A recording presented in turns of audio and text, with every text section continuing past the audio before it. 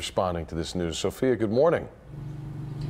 Good morning, Owen and Amy. President Trump took quickly to his Twitter account early this morning, pushing for action from South Korea, from China, from Japan. Officials say, if true, that this test would mark a significant step in North Korea's missile launch program, the possibility of Pyongyang developing a long-range missile that could reach anywhere in the world and the United States, of course. Well, President Trump tweeted this early out this morning of that missile launch into the Sea of Japan.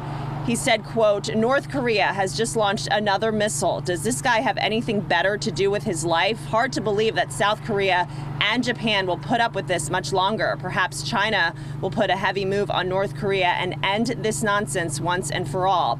Now, North Korean officials called it a successful launch of the long-range intercontinental ballistic missile. One scientist writing that this missile could possibly have a range of more than 4,000 miles, enough to get to Alaska. Now, these still pictures of that missile in North Korea just in. You can see the massive missile being prepped for launch while North Korean leader Kim Jong-un looks on. The missile then goes up in the air amidst clouds of smoke, and finally several North Korean officials cheering after the test went off.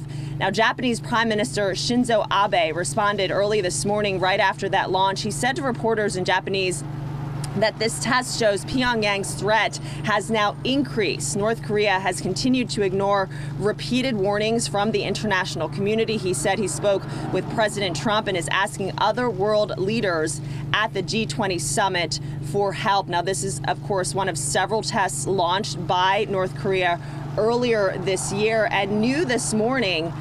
We've been keeping an eye on President Trump's Twitter account. He has not tweeted anything as far as this long-range missile is concerned, only about the 4th of July holiday. But China's foreign ministry said that China hopes all parties can exercise restraint and avoid actions that will escalate this situation. Of course, we will be keeping a close eye on this, and this surely will be on the mind of President Trump later this morning. He is expected to be in Washington, D.C., celebrating the holiday with his family and watching fireworks above the National Mall. We will keep an eye on his Twitter account and, of course, on this situation and bringing the latest on air, online, and our KPRC Facebook page.